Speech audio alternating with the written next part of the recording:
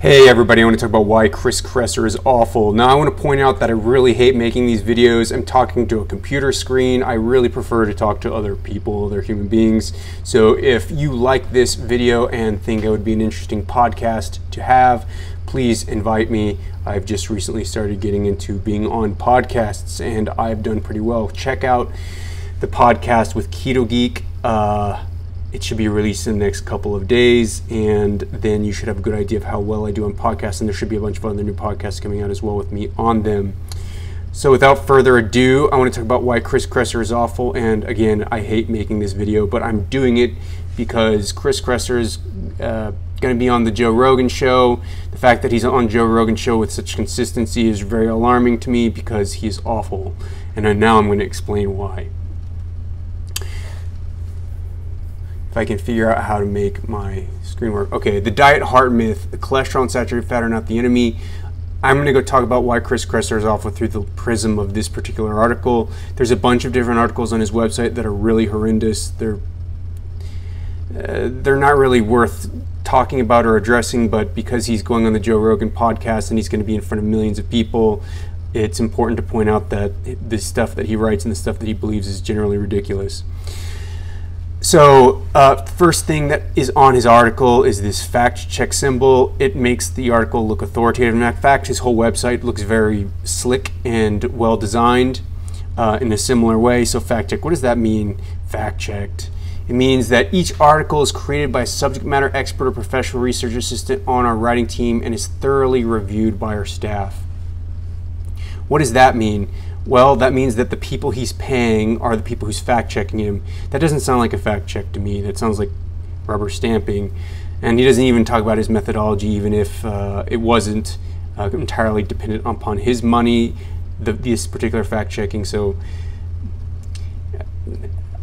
I would take this fact-checking with a grain of salt. Basically, just it's marketing. The first, I think, paragraph, or maybe the second paragraph, says something like, the World Health Organization has estimated blah, blah, blah. I want to point out that he cites the World Health Organization because that's going to become really relevant later, because he's also going to disagree with the World Health Organization later. Why does he agree with the World Health Organization now but disagree with the World Health Organization later? What methodology does he use to decide when to agree and to disagree with the World Health Organization? And one of the points that I'm going to make about Chris Kresser is he doesn't have a methodology.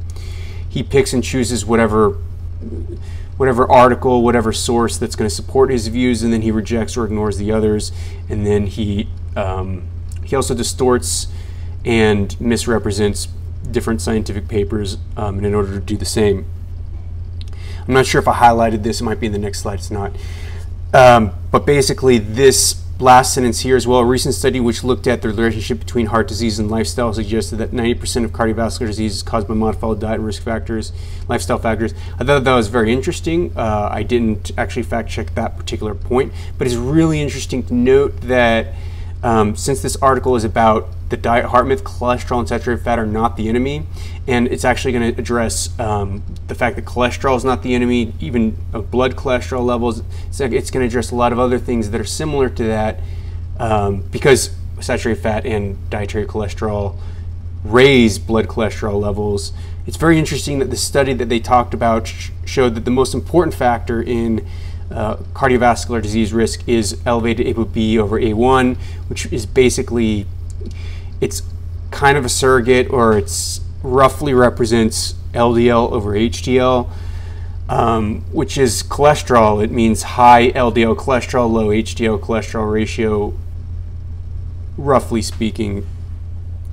And that's interesting because, well, this study, the very first study that he's quoting here, actually shows that high blood cholesterol is important for cardiovascular disease. And here's one graph from that particular paper, and it shows that of the risk factors that they looked at, including smoking, diabetes, hypertension, and ApoB over A1, also obesity, psychosocial stress, ApoB over A1 is actually the most important risk factor. You can see it's slightly more important than smoking.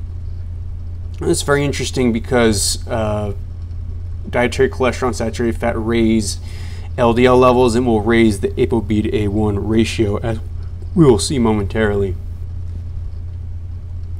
And the reason this particular study decided to use that methodology, according to them, is they said the apical lipoprotein concentrations were not affected by fasting status of the individual, unlike calculated LDL. So they used this instead of LDL. Basically, they're acknowledging that LDL is important. That's why that they might have used it in this particular study looking at cardiovascular disease, but instead they looked at ApoB. Again, the very first study that he cites acknowledges that LDL cholesterol is important for cardiovascular disease. So he's citing these studies to support his point, but they're actually supporting another point, which is that blood cholesterol is important for cardiovascular disease risk. Then he writes that cardiovascular disease is one of the most misdiagnosed and mistreated conditions in medicine. We've learned a tremendous amount of what causes heart disease over the past decade, but the medical establishment is still operating on outdated science from 50 years ago. Chris doesn't actually provide any evidence to support that we're operating on outdated science from 40 to 50 years ago to diagnose and treat cardiovascular disease. I have a lot of friends who work in cardiology, and they're constantly using new technologies, new diagnostic modalities, and new science to understand cardiovascular disease and cardiovascular disease risk. And I don't think Chris Kresser is a cardiologist, and I don't actually think he knows anything that he's talking about here. He says the diet-heart hypothesis, which holds that eating cholesterol and saturated fat raises cholesterol in the blood, originating in studies in both humans and animals more than a half century ago. However, more recent and higher quality evidence doesn't support it. So he's saying that recent evidence doesn't support that eating cholesterol and saturated fat raises cholesterol in the blood. That's false. It's like just false. It's not even disputed. It's not like, it's like a solid finding. Like, it's rock solid. It's 100% certain that he is absolutely wrong. So I'm going to show that. It's like, it's not even like on this level of like, oh yeah, is eating meat good or bad? It's not like an opinion thing like that. It's not like, is eating only a vegan diet good or bad? Is eating, is like, are vegetables, eating a lot of vegetables good or bad? Is eating red meat good or bad? Is eating fruits good or bad? It's not like that, where there's some wiggle room and there's some potential uncertainty about what is good or bad there. It's more along the lines of, like, if I drop this, I don't know what this is, there's a lid on the drink that I use, it's, whatever. If I drop it, will it hit the ground? And the answer is yes. And it's with that level of certainty that we know that dietary cholesterol and saturated fat raises heart disease risk. So the point I want to make before demonstrating this is that Chris Kresser doesn't just spread pseudoscience that's like, oh, does this guy really believe that? Does he really believe? Does he really convince that? How is he convinced that this particular weird pseudoscientific thing that he believes, how is he convinced that that's true? It's more like, how did he just write that? Like, did he really just write that? This is one of the most ridiculous things I've ever read. And so many of the things that Chris Kresser writes are like that. They're absolutely ridiculous. It's not within the realm of science, and he doesn't know what he's talking about. So let me now demonstrate that. So he talks about cholesterol feeding studies where they're feeding volunteers 2 to 4 eggs a day, measuring their cholesterol, and shows little impact on blood cholesterol, about 75% of the population. That's true, actually. So the remaining 25% of the population are known as hyperresponders. In this group, dietary cholesterol does modestly raise both LDL and HDL, but it does not affect the ratio of LDL to HDL or increase the risk of heart disease. So in order to check that particular claim, I decided to read the paper that he cited. Let's look at the conclusions of that paper and see if that's what is, if those support what Chris is saying, or if he's cherry picking. It says the conclusions: it is reasonable to conclude that there is little evidence supporting major association between dietary cholesterol and cardiovascular disease risk in the general population. Okay. However, dietary cholesterol may have detrimental effects on coronary heart disease among hyperresponders and people with type 2 diabetes. Now remember, as he said, that's 25% of people are hyperresponders, and I think up to 10% of people are diabetic, so we're talking a third of the population. Future studies of the relationship between cholesterol and coronary heart disease should not only consider the individual response type as the important factor, but also evaluate the role of genetics, blah, blah, blah. But here's the kicker. At present, the current guidelines on dietary cholesterol remain sound. Now, why would those guidelines telling you to limit your dietary cholesterol be sound according to this paper that he's citing to say that dietary cholesterol is not important. That's very interesting. It's very interesting that the paper he's citing to say dietary cholesterol is not important is telling us to keep the current guidelines of dietary cholesterol below 300 milligrams per day per person in the dietary guidelines. There's some discrepancy here. Let's see why. As it says, 15 to 25% of the population is sensitive to dietary cholesterol, and it appears to have an important influence on LDL cholesterol, whereas its effect on HDL is similar between hypo-responders and hyper-responders. Meaning, in the hyper-responders, LDL is disproportionately raised. Now, we saw in that paper earlier that talked about the ApoB to A1 ratio. That is basically, roughly speaking, a surrogate for LDL over HDL. Now, in this particular case, whenever you have LDL raised disproportionately to HDL, that means you are raising the ApoB to A1 ratio. In that particular paper, the ApoB to A1 ratio was the largest risk factor and the most important risk factor in determining cardiovascular disease risk. So what this is saying, and if this is consistent with that paper, and it is, what this is saying is that this could be really important for cardiovascular disease risk in up to 25% of the population. And that's why this particular paper says, hey, unless you know if you're a hyper-responder or a hypo-responder, it's a good idea to eat a low amount of dietary cholesterol. That's why those dietary guidelines are there for everybody. And of course, they were recently removed, and there's some controversy about that, but that's the rationale of the paper. It's not as clear as saying, oh, dietary cholesterol is not important. No, for 25% of the population, it is important. And for that 25% of the population, they need to be careful. And since most people don't know where they are, if they're in that 75% of the population or in that 25% of the population, the dietary guidelines say to limit the amount of cholesterol you consume. So it's a little more nuanced than he's arguing in this particular article, and that's characteristic of pretty much everything he writes. Let's continue. Meta-regression analysis of the effects of dietary cholesterol intake on LDL and HDL cholesterol. The reason I'm bringing this up is because there's a recent article in December of 2018 that does a meta-analysis looking at the effects of dietary cholesterol on blood cholesterol levels. And the interesting thing here is they quantify the rise in blood cholesterol based on the baseline intake of dietary cholesterol. So if you have a low intake of dietary cholesterol, let's look at the graph. Low intake of dietary cholesterol, and then you change your cholesterol to a substantial amount, you're going to get more of an increase than if you have a high baseline if you have a high baseline intake. So the idea here is that if you already have a high amount of dietary cholesterol that you're taking in and you take in more cholesterol, your blood cholesterol is not going to rise that much. Whereas if you have a low amount of baseline cholesterol and then you start taking dietary cholesterol, you can get quite a jump. And this has been observed by many clinicians. I don't know if this has been formally studied in the literature in an experiment yet, but that's indicated by this kind of graph, or some sort of relationship like that is indicated by this kind of graph. So the idea is, in general, on a population level, you either want to consume a little or as much as cholesterol as you want, or zero. But once you consume a little bit of cholesterol, dietary cholesterol, that accounts for basically all of the effects of that amount of dietary cholesterol and anything above that amount of dietary cholesterol that you would consume. So once you consume a little bit of dietary cholesterol, you're not going to increase it much more above that level of that small amount of dietary cholesterol, if that makes sense.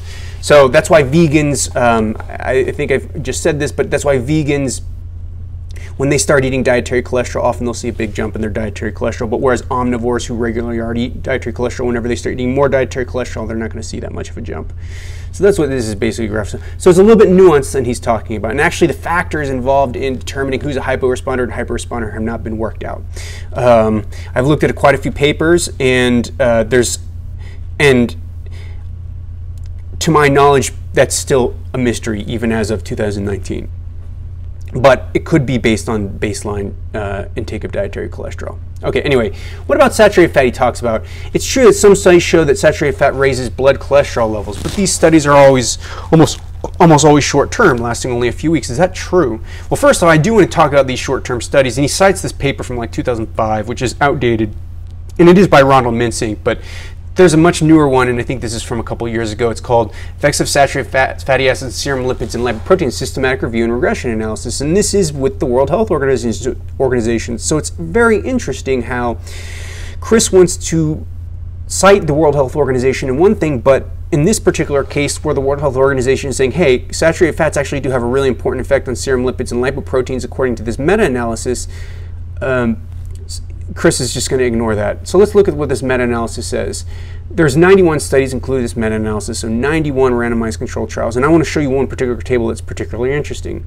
Based on these clinical trials, they were aggregated and then it was averaged or figured out exactly on the aggregate level what the replacement of a given amount of saturated fat with a given amount of carbohydrate, monounsaturated fat, and polyunsaturated fat was on total cholesterol, LDL cholesterol, HDL, triglycerides, all these other different lipid markers. And actually there's a whole lot more than this. This is only one part of the table. I couldn't include it in the entire, or I could, but it's not important. There's like 15 of them. But it's important to note that whenever you substitute saturated fat for carbohydrate, you get a drop in LDL cholesterol. When you substitute monounsaturated fat for carbohydrate, you get a bigger drop. And when you substitute polyunsaturated fat for saturated fat, you get the largest drop of all, actually about twice as much as the drop for carbohydrate. And if you do this to a very large degree, you can see quite a large drop. I don't know if it's linear in the sense that the more saturated fat you replace with polyunsaturated fat, are you going to get a continuous decline. I don't think that's the case, but I think that there is a substantial relationship between these two in these short-term trials. Now he points out that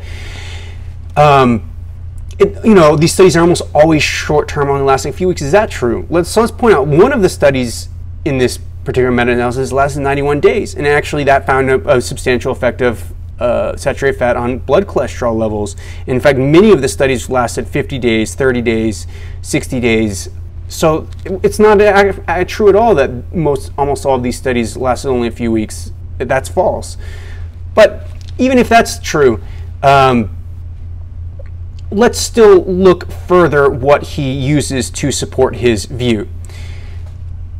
Before we do that, I want to talk about his understanding of nutritional epidemiology. So he's very skeptical of nutritional epidemiology. He says you should be skeptical of the latest nutrition headlines, and he quotes Peter Attia. He says nutritional epidemiology is basically the board game equivalent of a Ouija board. Whatever you want to say, it will say. And he says the observational studies are hypothesis generating, not proof, right? So you need randomized controlled trials to prove anything.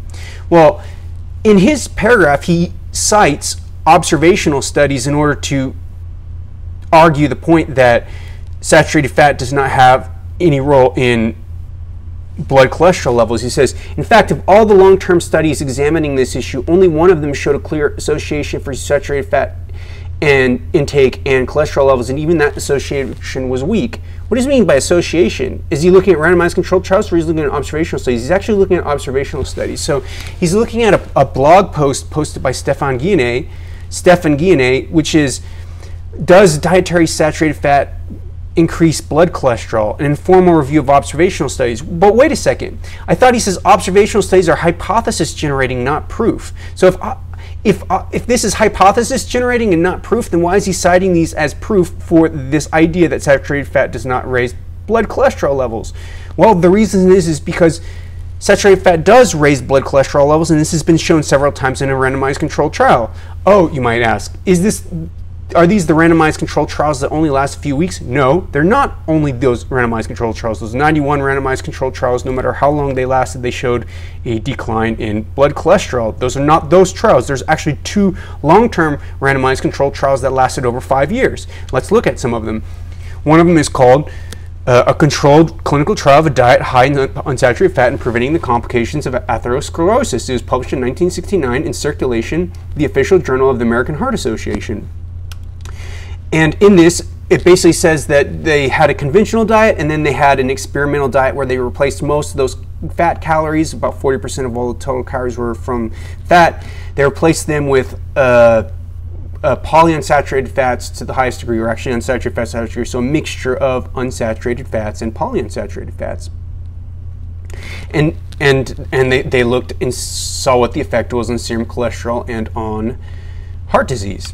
And as you can see here, they looked at the serum cholesterol levels over a long period of time, in particular 8 years, and they saw that the experimental diet produced a substantial reduction in serum cholesterol levels, actually almost 13%. So it appears that saturated fat replacement with polyunsaturated fat does cause serum cholesterol levels to decrease. And here you can see, actually, this is a mortality, or this isn't mortality, this is I think myocardial infarction. So over these 8 years, you look at it's not myocardial infarction. Yes, that's fine. Over these 8 years, they look at the experimental group and they look at the control group for the rate of myocardial infarction. The control group had about 50% had myocardial infarctions, which is heart attacks, and the experimental group had about 30% had heart attacks. So they also saw a substantial reduction in events as well. That's just icing on the cake here. I just wanted to show that replacement of saturated fats with polyunsaturated fats causes a reduction in blood cholesterol levels. It's been shown in long-term studies. Well, this is a long-term study. He ignores this in his article. He doesn't even mention it, and instead he uses epidemiological studies, which he says himself are not proof of causation, yet he uses them against randomized controlled trials. It's strange.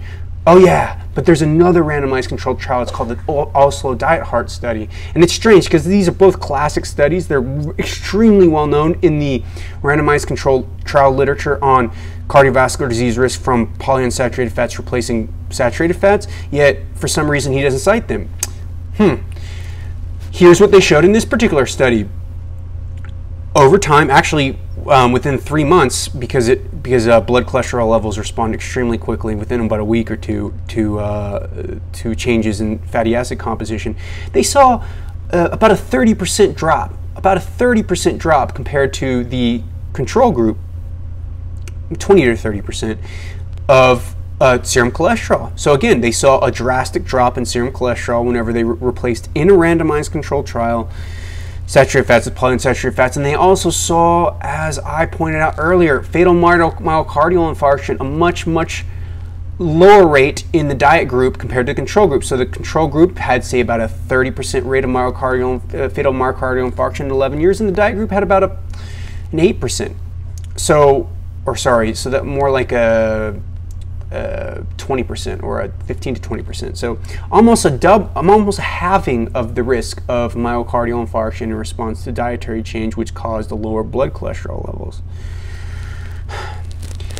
So then he goes on to say that studies on low carbohydrate diets suggest that they not only don't raise blood cholesterol, but they also have several benefits on cardiovascular disease risk markers. And he cites this one particular study. And of course, you can cite many different meta-analyses, many different studies to show many different things, but I prefer the most definitive, which was published, I think, 1 or 2 months ago by the National Lipid Association. They looked at all the meta-analysis, all the studies, and then they concluded that results from meta-analysis demonstrate a variable total cholesterol and low-density lipoprotein cholesterol response to low carbohydrate and very low carbohydrate diets. The reason for this is there's a lot of reasons. One of them is that it depends on what you're using as your fat. So if you're using a low-carb diet with a lot of saturated fats, it tends to increase cholesterol levels. And as it says here, a high saturated fatty acid content in low carbohydrate and very low carbohydrate diets is a key factor. This is from the National Lipid Association, one of the most prestigious, prominent, respected organizations on lipids in the world, if not the most respected organization on lipids in the world. Certainly in America, they're the most respected. And this review that I'm citing is incredibly comprehensive. It is like a guidebook to low carbohydrate diets and the metabolic effects thereof.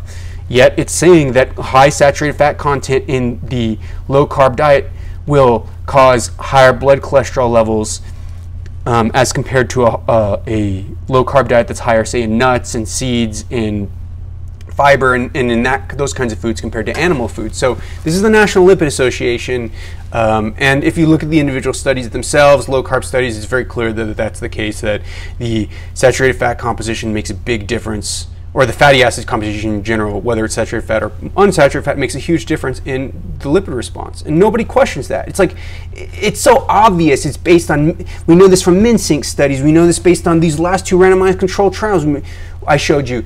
This is based on a body of literature that is indisputable, and it is incredible. It is incredible that Chris Kresser continues to cite things like Stefan Guyenet's blog post about this was based on epidemiological studies, and basically Stefan told me when I talked to him about this study, and Stefan can chime in if he wants to on this. Stefan told me that whenever he wrote that, he was being a little bit arrogant, that he didn't really know what he was talking about on this particular issue. And I've asked him recently, I asked him earlier today if he was going to update this and take this down, because that particular blog post that Chris Kresser cites is not legitimate. It's not a valid argument. It's very misleading, and I hope Stefan takes it down and makes note of that, because it's incredible how Chris wants to cite blogs instead of mainstream organizations and mainstream science. He cites blogs to show that mainstream science is 40 to 50 years behind. It's incredible, because he actually doesn't know what the science says. He's completely clueless. And here's what the recommendations were from the table and the National Lipid Association report. And it says that reduction in body weight is highly recommended for achieving cardiometabolic risk profile improvement.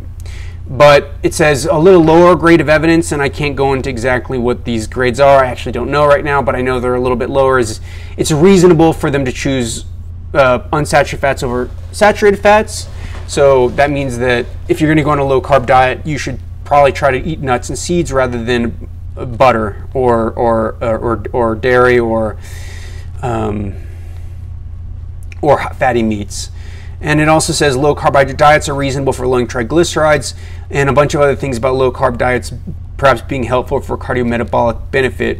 But the point is that what is known for sure is that improving cardiometabolic profile is best done through weight loss, and a low carb diet might improve things to a certain degree. And to the degree that it might improve things to a certain degree beyond weight loss, it's also the case that you want to make sure that your fatty acid composition is more unsaturated than saturated. So somebody like Chris could cherry pick and say, oh, I only want to accept these ones and I don't want to accept this one. But according to this particular organization, these are at the same level of evidence. So you can't, unless you're just willing to cherry pick it, anybody who wants to say that low carb diets are great probably also needs to say that it's better if we use higher unsaturated fats than saturated fats in low carb diets. And so he next says, if you're wondering whether saturated fat may contribute to heart disease in some way that isn't related to cholesterol, okay, we've already established that saturated fat does cause higher blood cholesterol levels than polyunsaturated fats, which reduces once you replace saturated fats with them. But he can just go on. He can start talking about this meta-analysis of prospective studies. So these are observational studies. These are not randomized controlled trials. And then he also cites a Japanese study. Well, first of all, I didn't even get this in this particular slideshow, but most meta-analyses of epidemiological studies that look at saturated fat conclude that they do reduce the risk of cardiovascular disease, at least observationally. They're associated with a reduced risk. So he's cherry-picked one in particular that suits his particular narrative, but why does he cherry-pick that one over the others? Or is it cherry-picking? Does he have a methodology? And I haven't seen anywhere on his website that posts a methodology about why he chooses this particular meta-analysis over the others that show the opposite. And that's basically the problem with Chris Kresser, is that he doesn't have a methodology. He just cherry-picks whatever he thinks is will support his view. And then here it says that this Japanese study, it's the same thing. It's an observational study, an epidemiological study, a study that he believes isn't valid according to his previous posts, yet now he's showing these epidemiological studies showing that he's right. What is it? Are epidemiological studies valid or not? And if they're not valid, then why is he showing them to support his point? Does he only show them to support his point whenever they support his point? Actually, if you look at the randomized controlled trial literature, there is a lot of conflicting meta-analyses of this literature. That is the truth. But the most gold standard, the Cochrane collaboration review and meta-analysis of the saturated fat and cardiovascular disease randomized controlled trial literature concluded that saturated fat reduction replacement with unsaturated fats does reduce cardiovascular disease risk.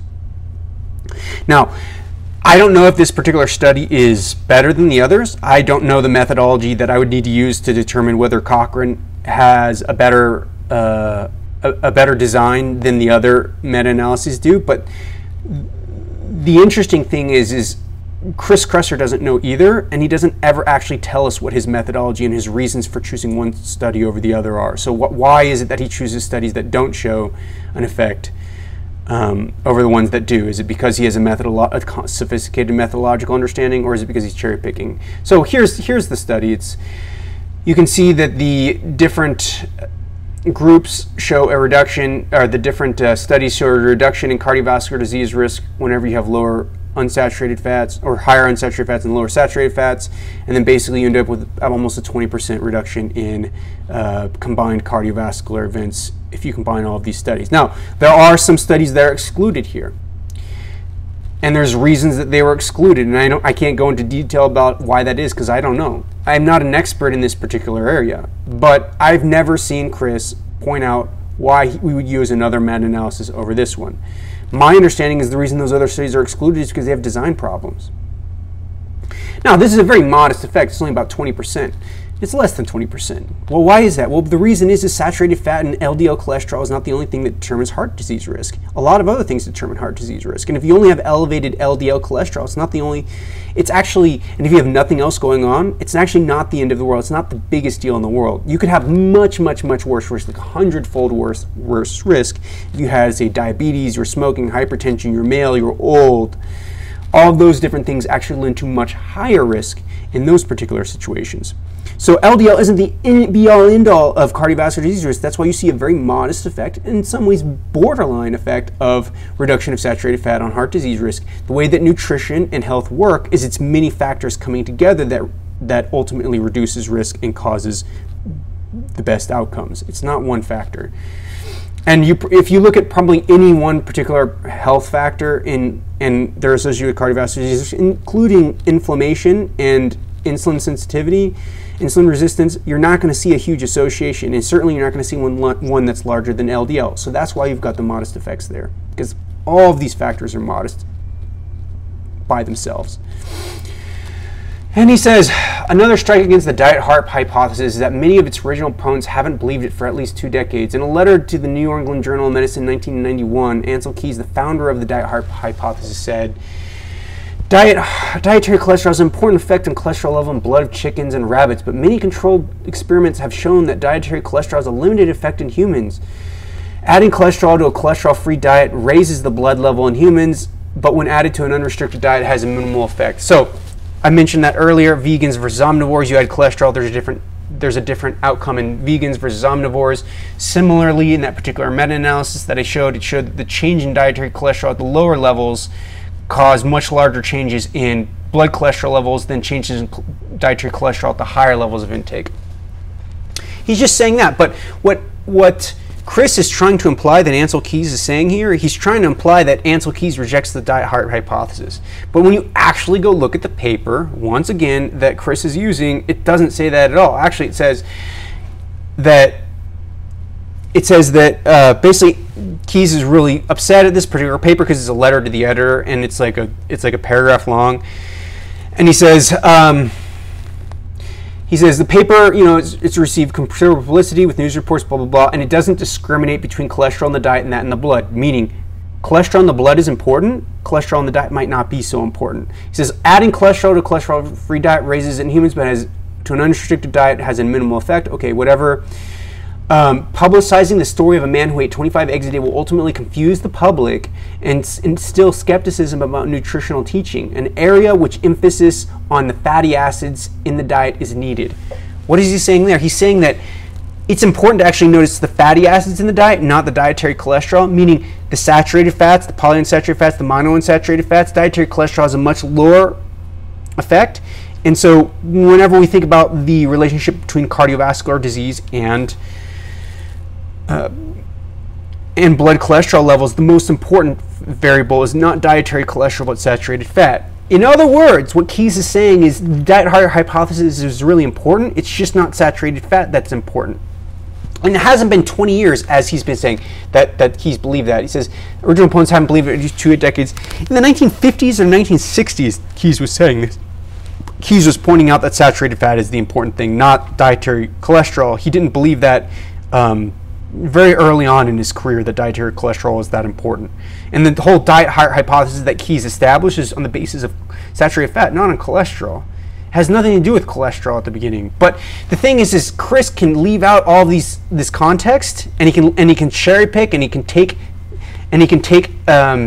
different quotations out of their original context to make it look like Ansel Keys is saying he rejects the diet hypothesis whenever he never rejected the diet hypothesis, whenever Ansel Keys' work is still widely celebrated in the biomedical scientific community, and people who read these kinds of blogs think they're crazy. Like, they think guys like Chris Kresser are crazy. I think Chris Kresser is somewhere between unintelligent and crazy. I don't understand how a person could write such things and take it seriously what they're writing. I don't understand how somebody could do that, because it's so outrageous the way that he's presenting this information. And he says, we've now established that eating cholesterol and saturated fat do not increase cholesterol levels in the blood for most people. In this article, I'll debunk the myth that high cholesterol in the blood is the cause of heart disease. So he's now going to debunk the myth that high cholesterol in the blood is the cause of heart disease, when we've just seen that ApoB to ApoA1 ratio, which is an indication of high LDL levels in the blood, is the best correlate of heart disease. And there's nobody in the lipids community. There's no living. There's like one scientist in France, like there's nobody who's been trained in lipids, as far as I know, except for like one person in the world who questions that LDL causes heart disease. Most people thinking that LDL cholesterol doesn't cause heart disease were not trained in lipids. They're people who are dabbling in this area and don't know what they're talking about. So I look forward to this next article. Which apparently shows that high cholesterol in the blood is not the cause of heart disease, whereas all of the articles he's actually been trying to cite to show that dietary cholesterol and saturated fat don't elevate blood cholesterol levels. All of these articles have all been arguing that high cholesterol in the blood is the cause of heart disease. So he's picking from those particular articles the thing he likes and then ignoring the other things. Let's look actually at this little bubble that he put at the end of his article. It says, Research Spotlight, Health Coaching and Heart Health.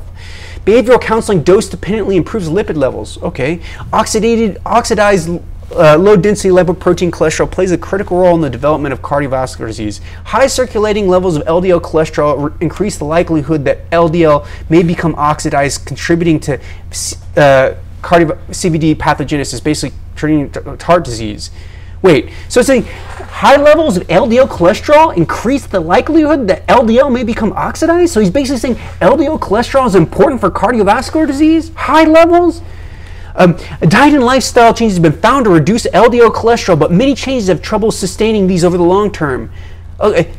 It's just incredible. Like, why does he even talk about all of this in his whole article and how blood cholesterol levels aren't important for cardiovascular disease, but then he's talking about how LDL levels here are increase the chance of getting oxidized LDL cholesterol and causing heart disease. It doesn't even make any sense. It's like two people put together this web page and they didn't actually check with each other like what they were actually writing.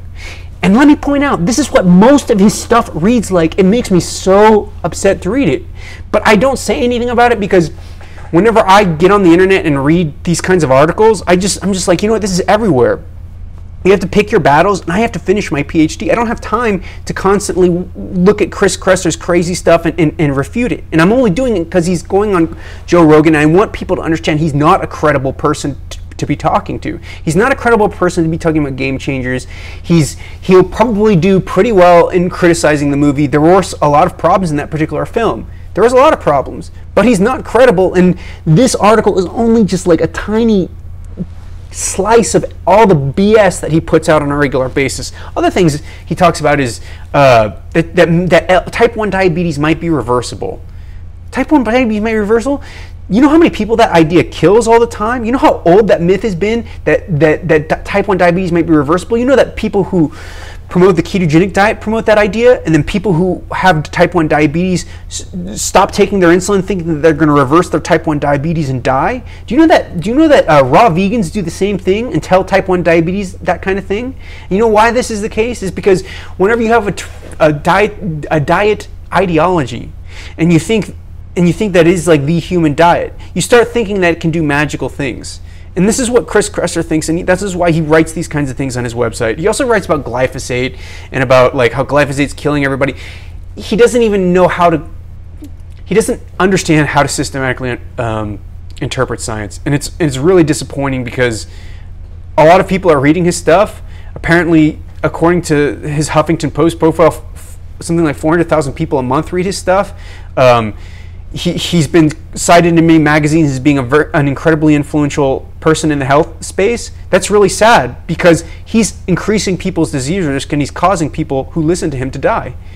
So that's why I get upset about this. I don't have time to do this. This is a big waste of my time, and this person isn't arguing with, and I would never have a debate with him because it's just not. It wouldn't be worth my time to do it. But and it's also I wouldn't be able to talk with him in a civilized way because I don't think he's civilized. I don't think somebody who could write these things and tell people these kinds of things with such a level of arrogance. I think he's just really disconnected from science and in a certain sense, from modernity and civilization itself. He's just really out there. So it's 10:40. I'm going to go to bed. Thank you for watching.